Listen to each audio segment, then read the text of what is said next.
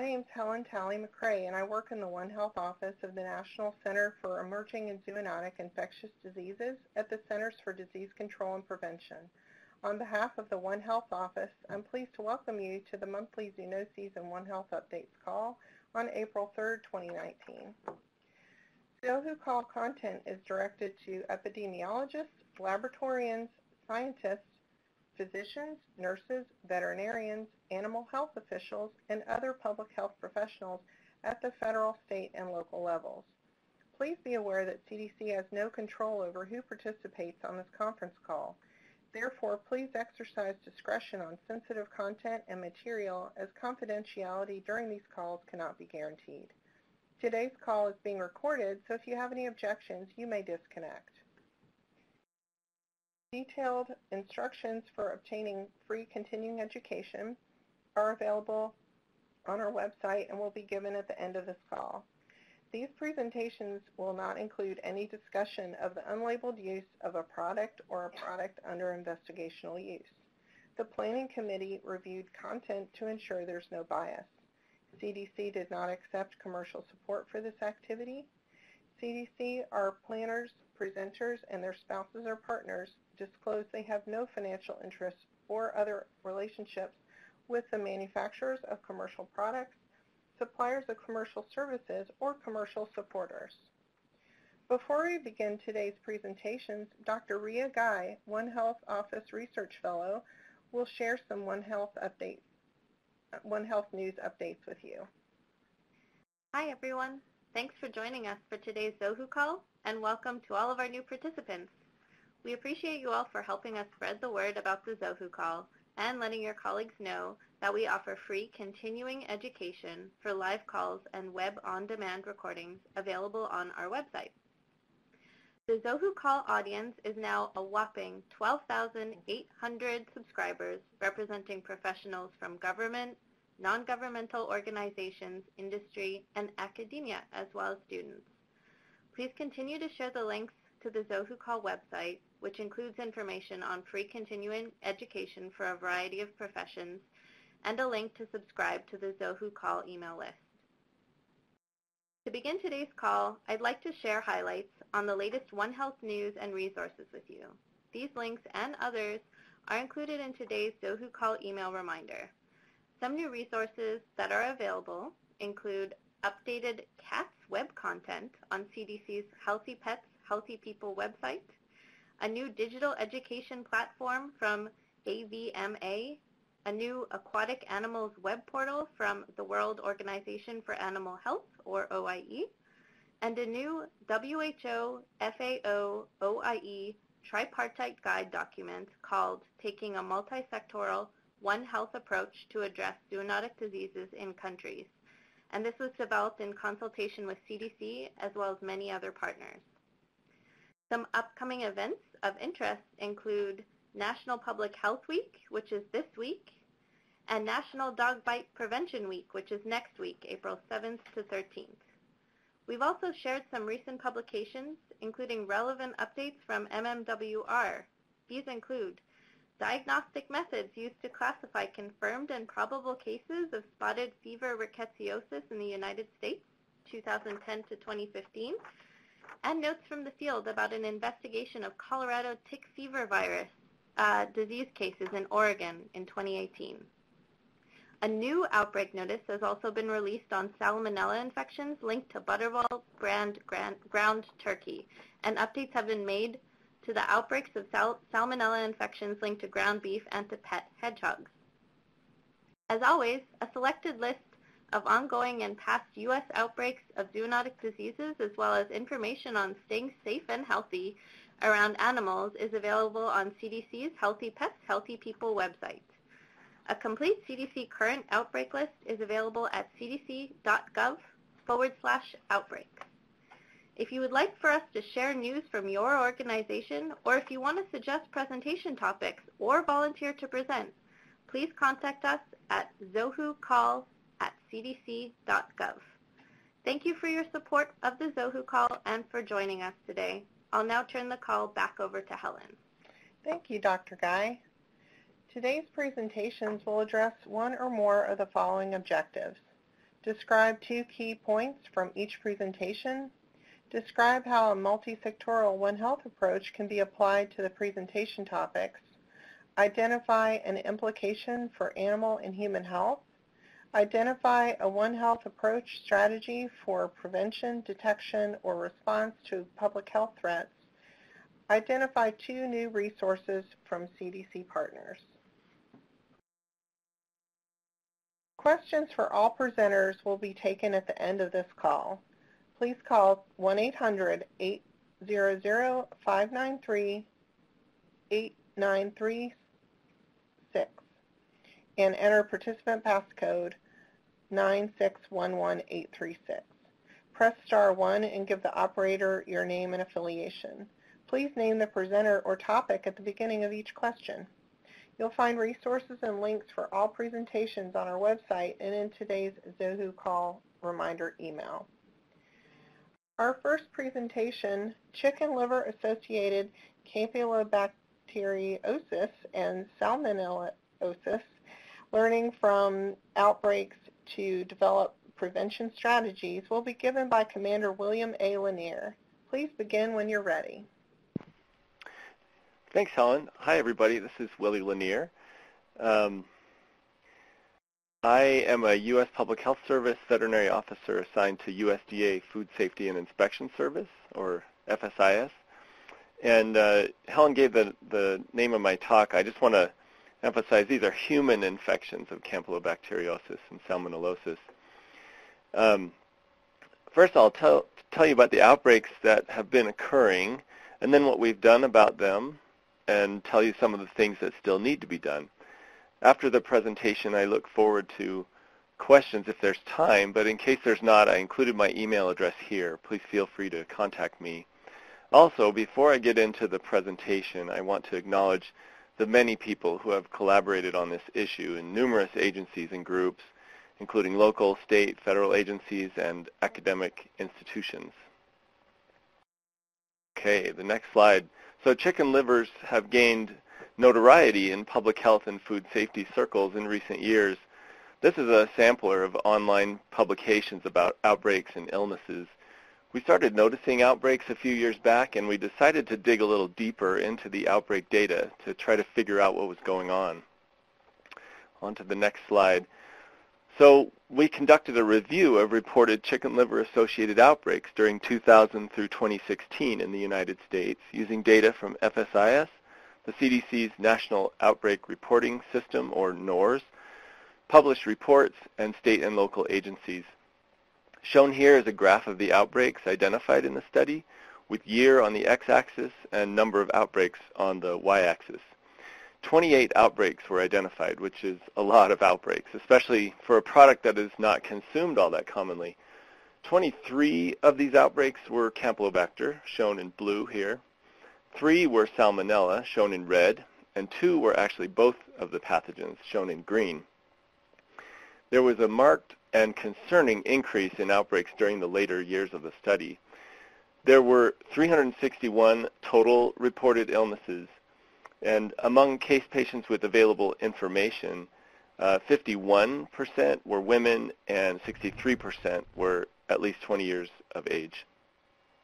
Okay, on to the next slide. This map shows the geographic clustering of the 28 outbreaks included in the study by state of case patient residence. Most outbreaks were single state, but there were 4 multi-state outbreaks.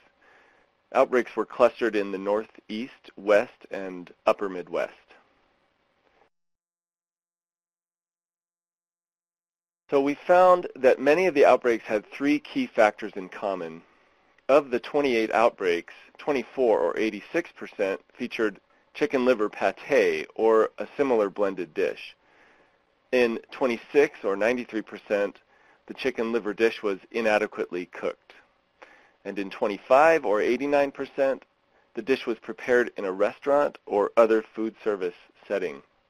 These are key points that one might want to keep in mind if they were, say, taking a continuing education quiz later. Okay, on to the next slide. The outbreak review went through 2016. We haven't done that kind of formal outbreak review for more recent years. However, we do know that the outbreaks have continued. For 2017, FSIS is aware of 4 potential outbreaks, and for 2018, FSIS is aware of 3 potential outbreaks. There may very well have been additional outbreaks in 2017 and 2018 beyond what FSIS became aware of. Some outbreaks may have been reported to NORS and not to FSIS.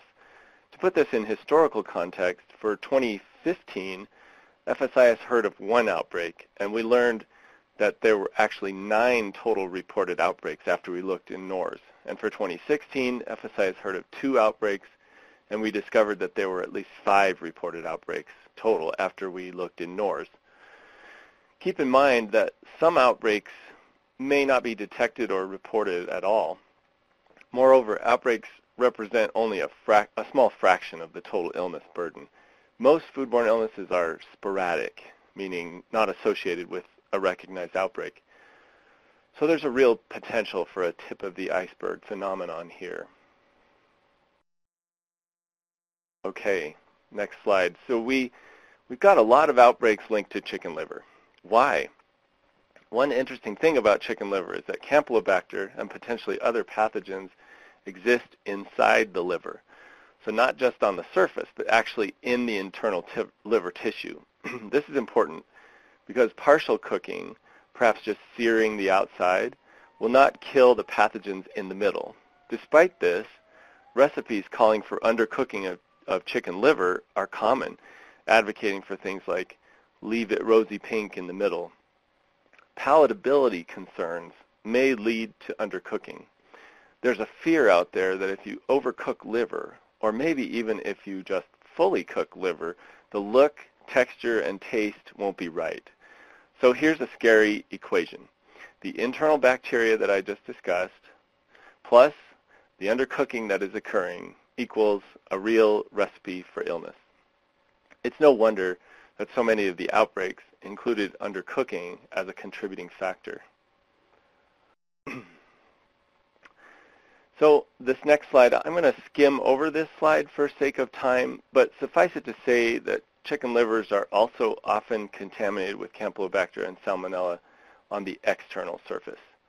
About 3/4 of them contaminated by Campylobacter and about 2/3 by Salmonella, according to FSIS testing. So we'll move on to the next slide.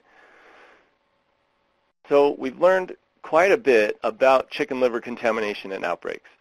Chicken livers are contaminated both externally and internally with pathogens, and the typical outbreak involves chicken liver pate that was undercooked in a restaurant. This gives us some very specific illness prevention targets that we've focused on to create a number of resources.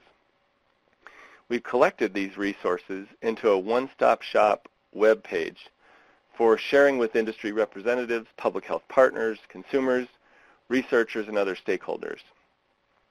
The handy short URL for this page is shown here. I'll discuss a couple of these resources. Focusing on the food service industry, we created an infographic for chefs, cooks, and caterers to encourage them to safely cook chicken liver dishes.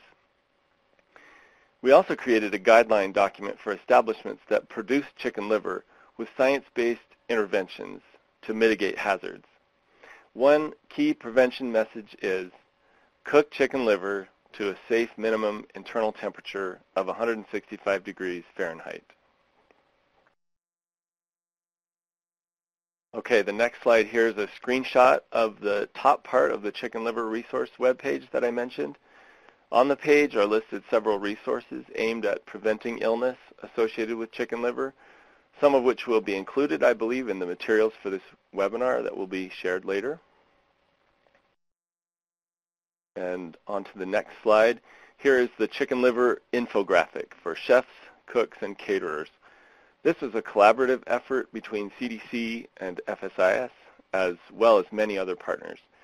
We are trying to get this infographic into the hands of chefs through industry groups, public health and food safety associations, local and state environmental health investigators, and other partners. The main message that appears a few times in this infographic is to cook chicken liver to 165. If you on this webinar have a role in restaurant food safety, I invite you to use and distribute this resource. Okay, next slide is my last one. Finally, there are several next steps we would like to take regarding chicken liver. First, we need to get the word out about the resources that we have created. One of our next goals is to encourage the development of cooking methods that are safe, meaning that they kill pathogens, that are accepted by chefs, meaning that they are feasible in a restaurant kitchen setting, and also accepted by consumers, meaning that they produce palatable dishes. I'm basically talking about a validated pâté recipe, perhaps something that involves high pressure or lower temperature and longer time. We would like to collaborate with researchers and chefs on this. Next, we plan to promote continued research into effective interventions that reduce pathogen load in chicken livers or otherwise mitigate hazards. There's been great work done by researchers on this issue, and we'd like to see that continue. We also want to incorporate these interventions into the FSIS guidance that we've created for industry. We know that freezing, organic acid wash, and labeling can help. Other interventions that may show promise include irradiation and high-pressure processing. So that's it for my presentation, but I want to leave you with an invitation to collaborate with us on this issue. So if you have an idea about developing a cooking method or interventions, or know of a chicken liver associated outbreak, or can help get the word out about resources, or would simply like to learn more, please contact me. Again, I'd like to express gratitude to all the partners who have been collaborating with us to help prevent illness associated with chicken liver, and also to the CDC ZOHU team for the opportunity to present to you today. Thank you. Great, thank you so much. Our next presentation, Q Fever in Colorado, Collaborative One Health Response, will be given by Dr. Maggie Baldwin and Dr. Jennifer House. Please begin when you're ready. Thank you, Helen. This is Maggie Baldwin. I'm a veterinarian and the Animal Incident Management Specialist at the Colorado State Veterinarian's Office, and I'm joined with Dr. Jennifer House. Dr. House, are you there? Yes, I'm here, and I'm the State Public Health Veterinarian of Colorado. Wonderful. So we're going to give you kind of an overview of what we've been doing in the past year for Q fever response in Colorado. Since this is a wide variety of participants on the call, we thought we'd first start with a brief overview of the organism itself and Q fever and coccidiosis. So the organism is an obligate intracellular gram-negative proteobacteria that's highly stable and resistant in the environment. It's resistant to disinfectants, UV light, heat, cold, and desiccation. The current grade A pasteurization standards are set to kill Coxiella because it's one of the hardiest bacteria that we try to prevent in milk. Currently, goats, sheep, and cattle shed Coxiella in birth products in milk, urine, and feces. Those are kind of the three big livestock species that we worry about with Coxiella, and 10 to the 9 bacteria are shed per gram of placenta, so it's a high bacterial load. A little bit on epidemiology. Coxiella is found worldwide, except it has not been reported in New Zealand. And some of the reservoirs for Coxiella in domestic animals is sheep, goats, cattle, dogs, and cats. Non-domestic species include birds, reptiles, and wildlife. Coxiella is a known occupational hazard for farmers, livestock producers, veterinarians, and those that work in production systems like slaughterhouses. And it is also a Category B bioterrorism agent due to its highly infectious nature and the fact that it can be spread through aerosol, and that it's resistant to a lot of ways that we normally kill pathogens. So Coxiella bacteria can cause human disease, and that human disease is known as Q fever. The incubation period for people is approximately 2 to 3 weeks, but maybe as long as 5 weeks. It is estimated that approximately half or maybe up to 60% of people who get infected with the bacteria do not develop any symptoms or they have subclinical illness. The remainder will have acute disease. Acute disease is characterized by a nonspecific febrile illness. And unfortunately, about 5% of infected people will possibly go on to develop a chronic disease or is actually persistent infection, so they are not clearing it. In that 5%, it includes both people who were symptomatic and asymptomatic people. And the chronic infection or the symptoms may develop months to years after the initial exposure. Diagnosis can be done through PCR at the exact right time, but more cases are actually diagnosed through antibody testing on serum. Most cases will recover without any treatment, but in the event an individual does need to be treated, doxycycline antibiotic is considered to be effective. So animal disease is known as coccidiosis, and again, sheep, cattle, and goats are typically asymptomatic carriers. However, when they demonstrate clinical disease, it usually prevents as adverse pregnancy events, which includes abortions, stillbirths, or even retained placentas and weak newborns. To diagnose coccidiosis in animals, because it's a ubiquitous organism and they're not always showing clinical disease, the diagnostics can be tricky. However, PCR is available, and different types of serology like IFA, ELISA are available as well. Treatment is controversial. There's no evidence to show that treating animals will change the outcome of events, but some feel better treating versus doing nothing in the event of an abortion storm. There's also currently no vaccinations available for Coxiella. The prevalence of Coxiella is largely unknown at this time. I mean, it's a ubiquitous organism, but there are some national studies that have been done in dairies that suggest it's anywhere from 75 to 95%. So we're going to go over a little bit of Q fever in Colorado. Okay, this slide represents our case count going back to 1996. Colorado, you can see that almost every county has had at least one case within the past 20 years, or at least one diagnosed case. This is a very underdiagnosed infection. And for the colors, some counties have only had one case, but the darkest county has 22 in that time frame, so almost one case per year.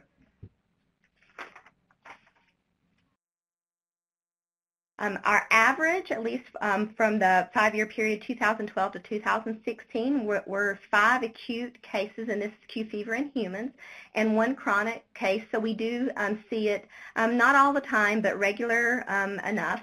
In 2017, we would have considered that a normal year with 6 acute cases and no chronics, and almost all of those cases were associated with birthing animals. And then periodically we do see maybe roughly 1 case per year that we would consider a background case, where we aren't able to find a definitive source of where the individual got it. In 2018, we had a little bit higher. We had 8 acute cases, and unfortunately 2 of those individuals were veterinarians. So we're going to give an overview of the 2018 investigations, which kind of kicked off our joint collaboration work that we've done together. So in February of 2018, we had a dairy that was, it's a mixed dairy. It had goats, sheep, cattle, and yak. And the way that this case started was an abortion storm in the goat herd. The initial diagnostics that were done did not come up with Q fever or Coxiella because they were not testing for that at the time. And then subsequent cases at the veterinary diagnostic lab at Colorado State University, they did end up testing for Coxiella, and it was positive.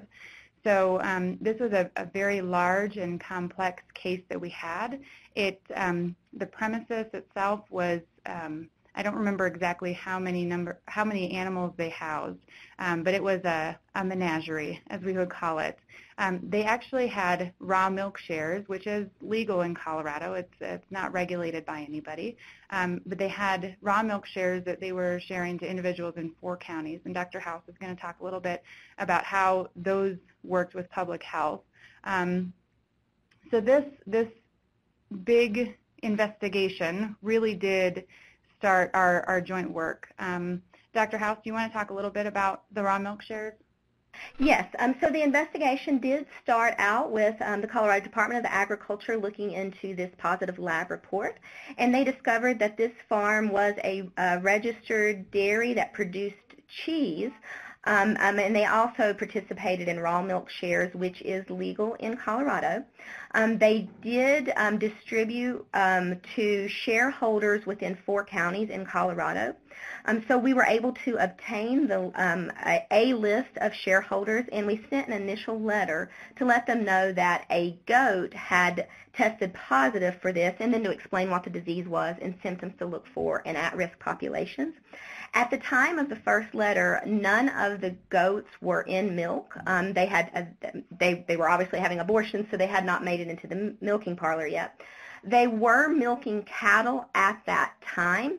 And then there was testing of raw milk from the cows that did test positive.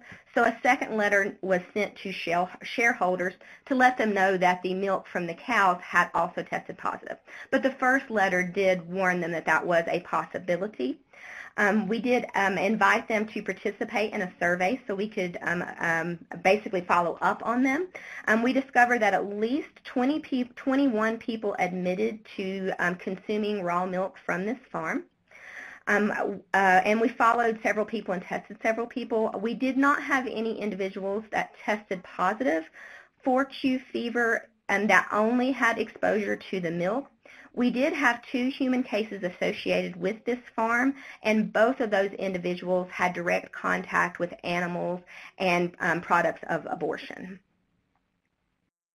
Perfect. So because of this initial case, CDA is Colorado Department of Agriculture, CDPHE is the Colorado Department of Public Health and Environment. We really did start some great collaboration, and we also included local public health as well at the county level. So with this initial investigation, we had our initial and then subsequent weekly conference calls, so we all knew where we were at. When we had a site visit to the premises, we had state and local public health join our field veterinarian on the site visit so they could also see the operation. We also developed a joint epidemiology investigation form, which our field veterinarians use now when they go out to any sort of Q fever or Coxiella case. They use a joint epi investigation form, which has questions from both the animal side and the human health side. As far as information sharing, our state platform is Google, so it was very easy for us on both the CDA and CDPHE side. We had shared Google folders that we would put all of our diagnostic information as well as our herd management plans. So we would develop site-specific herd management plans that would address both animal and human health concerns, and I'm going to get into that on the next slide. But another result of this first case was that our CSU veterinary diagnostic lab did add Coxiella to their abortion screening panel. So subsequently, we did receive a lot more positives. As far as our herd management plan, the way that we develop these is essentially best management practices to protect both animal and human health. And those include biosecurity procedures on a routine basis, as well as if animals are calving or kidding or lambing, and making sure that people keep accurate animal inventory and records. So in case we do get a positive Coxiella, we can see where that animal came from, or potentially if it had gone to a show at some point in time. It's important to know what those animal movements are so we can trace anything and see if there are any connections in these cases. They also had reporting requirements, so if any of the animals, when they were under a herd management plan, had an adverse pregnancy event, they had to report that to our office, and then subsequent diagnostics were performed on those. Surveillance and testing was basically if they did have adverse pregnancy events, we would have them collect them and send them to the diagnostic laboratory. And then education, and that really fell into place if some of these cases were show goats or show animals, and then in dairies as well. And then Dr. House, do you want to just add what you guys put in there for public health and herd management plans? So our local public health agencies, we let them know that these investigations are going on. Several of them actually started with an animal disease investigation. So we let the local health departments know what's going on, and they have materials. They will contact the family that owns or cares for the animals and explain to them what the condition is, the symptoms they need to look for, and recommend that high-risk individuals not have any direct contact or specifically not assist with the birthing of these animals. Perfect. So our last couple slides that we're going to go through here is just real briefly the few other cases that we worked on this year. And then, so in our April case, this investigation was instigated by a human case. An individual did develop acute febrile illness, and in the investigation from the human side, we discovered that the individual owned and assisted with goat delivery that resulted in abortion.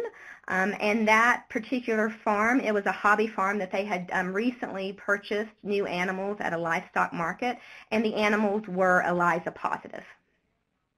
And then in May, we had a meat goat herd. They had added some new does to their herd, and after that, they had an 80% abortion rate in their older does, and that was diagnosed positively as Coxiella. In June, we had a high-value show goat herd that was having abortions in their embryo transfer recipient herd, and so we didn't find a positive source where that came from. They had brought in some new animals in their recipient herd, but they had also brought in some cattle that were in an adjacent pen. So we never really found where that came from. And then our last few cases of last year, in June, we had another hobby farm that was having goat abortions, and this one actually did have a direct epi-link to our initial February case. They had purchased a goat from the premises that was positive in February, so that was nice to be able to tie that link together. In July, we had an exhibition. They actually were show goat exhibitors, and so Dr. House, if you want to talk about the last couple for the human cases. Yes, our July investigation was also instigated by a case of human illness. The individual was known to participate in animal exhibition and had recently purchased some new animals. However, the animals themselves tested negative. So for the July exhibition case, this would be a background case where we never actually found a definitive source. The individual had been on 3 separate properties and also lived in an agricultural area. For our September investigation, that one actually started much earlier. We had an individual who had an onset of illness at the very end of May. Q fever was suspected, and testing was negative on both phase 1 and phase 2. And the individual returned to healthcare several months later and got a convalescent taken that did show a confirmed increase. And that particular investigation did involve a commercial dairy that had both, it's actually a very large facility that had both cattle and goats. And the particular individual had worked on the cattle dairy, but then had been assisting with delivery on the goat dairy. The cattle and goats were not symptomatic. There were no known abortions, but the individual was very involved with the deliveries of the goats. And this slide just represents each of the highlighted counties is where one of those 7 cases were. So you can see that they are not geographically close. Of the 7 cases, there were 2 that were related to each other, and so it was 2, and then the other remaining 3 were completely individual, where we may not necessarily know the source. And then we have a slide of resources that we use to develop our response. Thank you.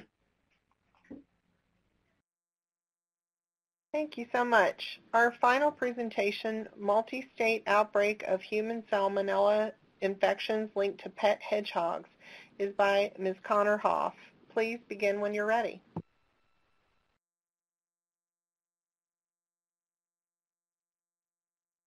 With the Outbreak Response and Prevention Branch at CDC. And while I typically sit on the foodborne outbreak response team, I had the opportunity to work on this outbreak with my colleagues in the enteric zoonoses activity.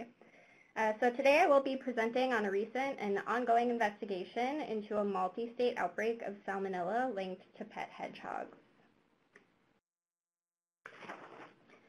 Salmonella causes an estimated 1.2 million illnesses annually in the United States and about 450 deaths.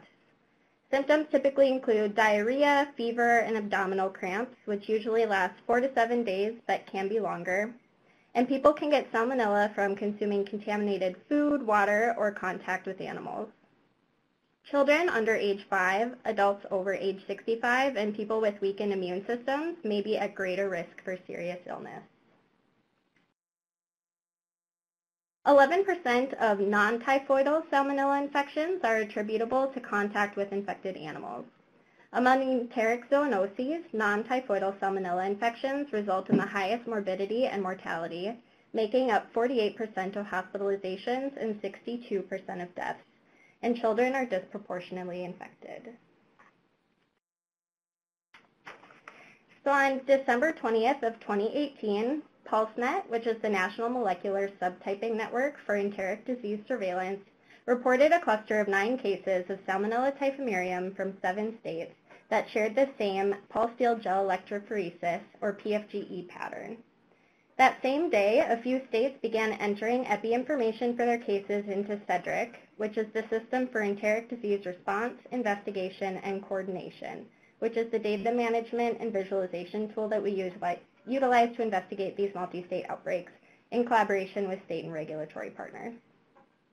So with this preliminary EPI information, we noticed that several cases reported contact with hedgehogs, which seemed a little bit unusual. And then we did a query for historical isolates that matched the same PFGE pattern and learned that there were several animal isolates also in our database that were from hedgehogs. So that gave us enough evidence to start narrowing our investigation in on potential hedgehog exposures. And over the next few weeks, we worked with our state partners to develop a hedgehog focus questionnaire, and cases were interviewed to gather as much information as possible.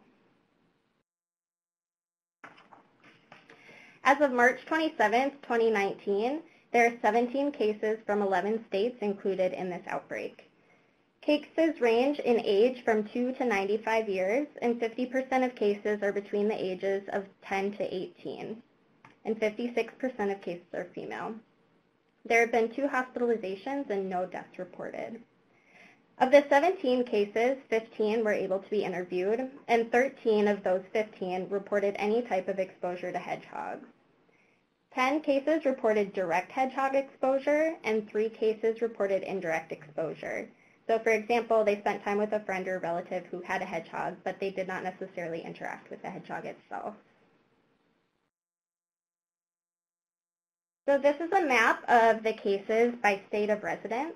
In the lightest green, those cases just have 1 state each, and Minnesota and Missouri in blue have the most with 3 cases each.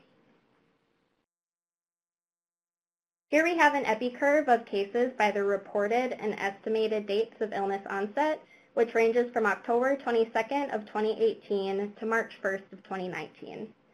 This timeline looks like our standard zoonotic outbreak, with cases steadily being reported over a longer period of time, which differs from a point source outbreak, which typically involves a sharp increase in cases over a short period of time. On January 25th, a CDC investigation notice went live on the CDC website. This notice was recently updated on March 29th, reflecting new cases and information that was gathered over the course of the investigation.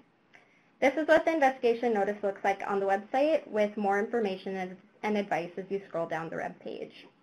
The purpose of creating this investigation notice was to remind people that hedgehogs can be carriers of salmonella and to inform pet owners and breeders of steps that they can take to prevent illness. Part of our investigation was trying to figure out if there was a common source that hedgehogs were purchased from. Cases purchased hedgehogs from a mix of licensed and unlicensed breeders, pet shops, and one case purchased their pet through Facebook. The only common breeder we identified was in Minnesota, where all 3 cases purchased their hedgehogs. After the first 2 cases were reported, Minnesota was actually able to obtain a list of people who had recently purchased their hedgehogs from this specific breeder and attempted to interview all of those people. And from those efforts, a 3rd human case was identified as the person became ill a few days after they were interviewed by the Department of Health. And then we were able to trace back one step further for several of the hedgehogs, and it was interesting that a few of the breeders in the pet shop received at least a portion of their hedgehogs from suppliers in Michigan, although no one common supplier has been identified. So Minnesota Department of Health also supplied stool kits to test hedgehogs for the outbreak strain of Salmonella, and 8 of the 12 hedgehogs tested yielded the outbreak strain. 3 of those hedgehogs belonged to 2 of the human cases in the cluster, and 5 of the positive hedgehogs belonged to non-cases that purchased their hedgehogs from the same breeder. And then an additional 4 hedgehogs that were tested negative for Salmonella.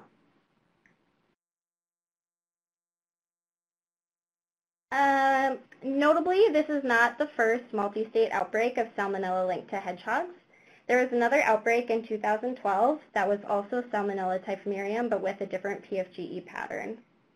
That outbreak included 26 cases from 12 states, and 35% of ill persons were aged 10 or younger. Epi laboratory and traceback evidence also linked this outbreak to pet hedgehogs purchased from multiple sources in different states.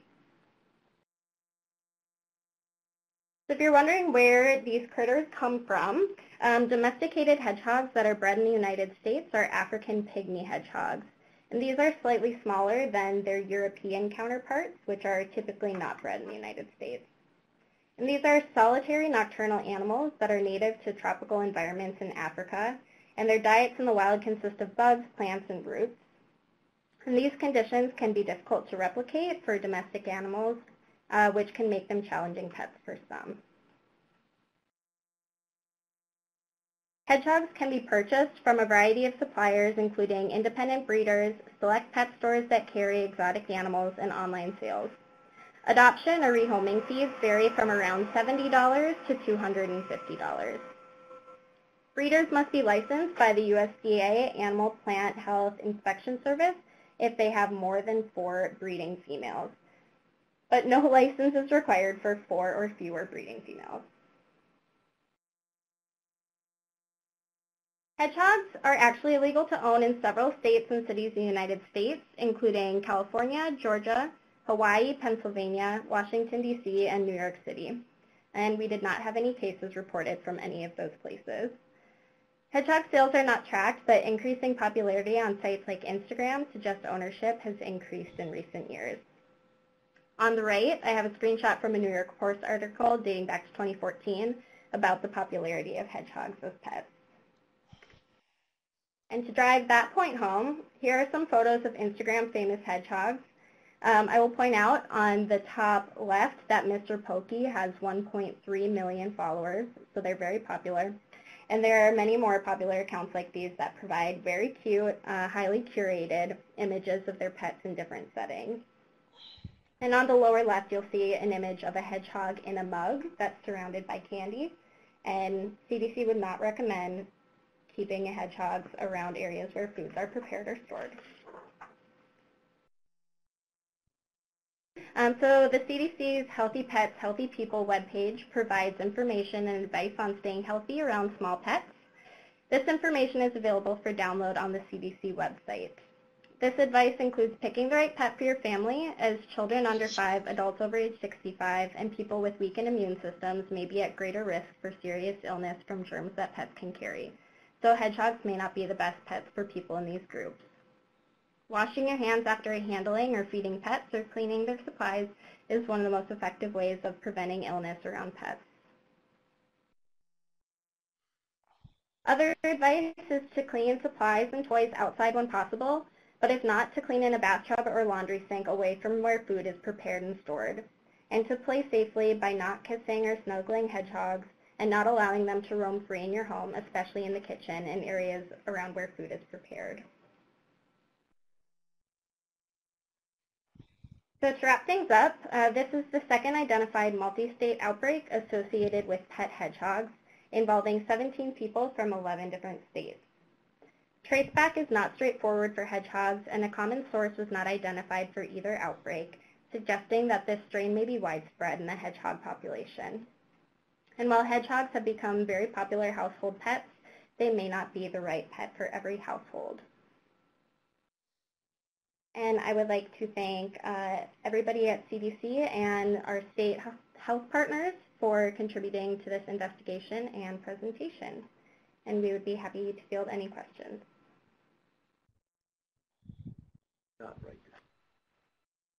Thanks so much. At this time, we'd like to take questions for any of our presenters. Please call 1-800-593-8936 and enter participant passcode 9611836. Press star 1 and give the operator your name and affiliation. Please name the presenter or topic at the beginning of your question. Tim, before we check the phone line, we have a question here in the room. I want to say who you are and who your question's for. Hi, my name is Nathan. I'm an epi-elective student here at the CDC. My question relates to the collaboration between the Colorado Department of Public Health and Agriculture. How was your response different than it normally would have been, I guess? I know you mentioned the joint investigation report, I think, and I'm curious to know a little bit more about that as well, and what, I guess, prompted you to work together as opposed to independently. Nathan, thanks for your question. This is Maggie from the Department of Ag, and I'll let Jennifer weigh in on this as well.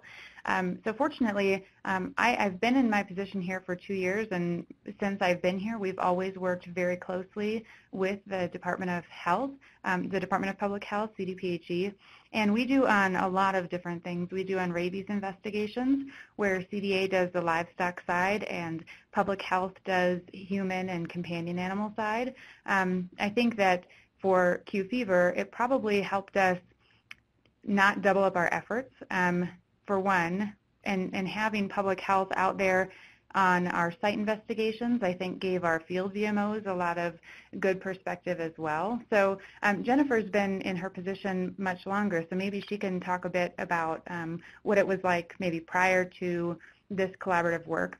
And then my final point is, if you're interested in seeing our joint EPI investigation form, you can certainly send me an email. It's just a fillable PDF that we created, and I'd be happy to share that.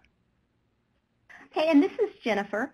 From the human perspective, Q fever has been reportable in Colorado, and often as part of the investigations, it does include the question, have you been around livestock and specific things. And we can almost think that Q fever here, or the Coxiella, is practically ubiquitous in the Colorado environment. We have a large population of sheep and goat farms throughout the state, along with cattle also. So we do believe it's fairly prevalent. So past investigations, we've looked at, they had exposure, check that mark, but we've not really gone the route of asking ag to investigate the farms. In terms of coccidiosis in animals, it used to be that had to be specifically requested by a veterinarian to get that testing done. So the very first one in February, the veterinarian on that case had specifically requested that. After that investigation, our veterinary diagnostic lab actually added that pathogen to their abortion panel for small ruminants. which immediately increased our number of suspect cases on farms. The reason we started collaborating was because of the raw milk situation entered a whole new perspective where there were potentially dozens of people exposed that don't work on a farm and may not know about animal diseases. And their providers may not know to look for animal diseases because they may not share that they drink raw milk. Hey, thanks so much for those responses. Tim, do we have any questions on the phone line? Yes, at this point we do have 2 questions, but before I get to those questions, if you would like to ask a question, please press *1. Please unmute your phone and record your name slowly and clearly when prompted. Your name is required to introduce your question so that I can introduce you. But after you're introduced, please state your affiliation and who the question is for. To withdraw your request, please press *2. One moment for the first question to queue up.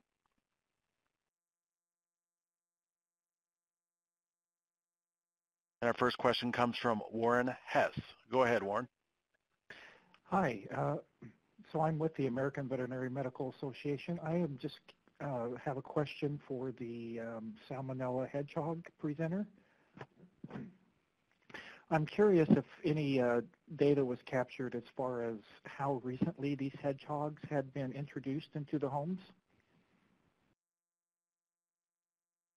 Hey, this is Connor. That's a great question. So on the interviews, we did attempt to gather that information, but it was not available for everybody.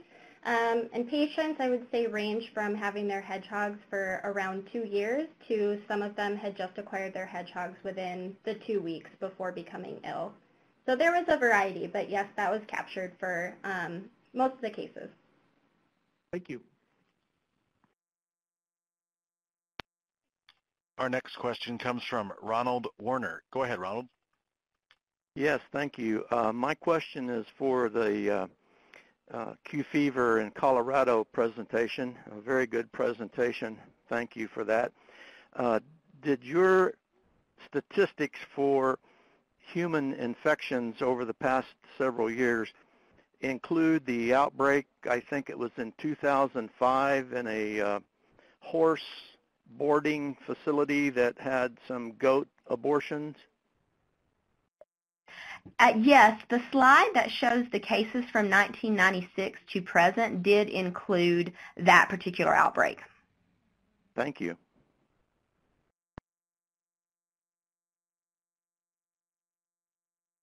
And there are no further questions at this time.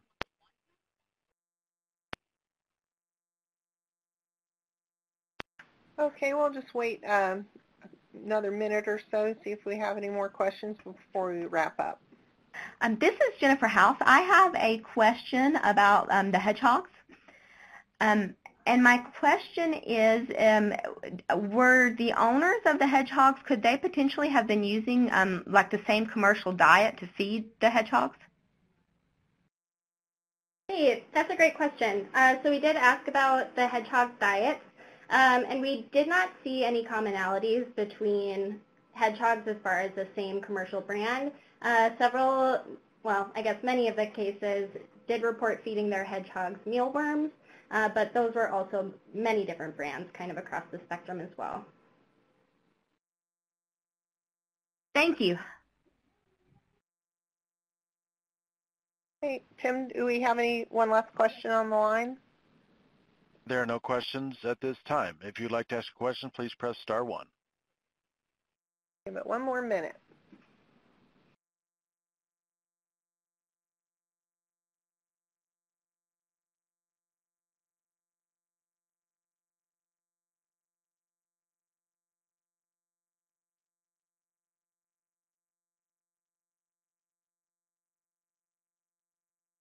Hey, if there just one last call if there's a final question, Tim? No more questions. Okay, great. Well, thanks so much to everyone who asked questions, and thanks again to all of today's speakers for their excellent presentations. Instructions for receiving free continuing education are available at cdc.gov/onehealth/zohu/continuing education.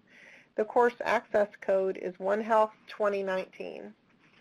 To receive free CE for today's webcast, complete the evaluation at cdc.gov/TCE online by May 6, 2019. A web-on-demand recording of today's call will be posted online by May 7, 2019 at cdc.gov/onehealth/zohu/2019/april.html.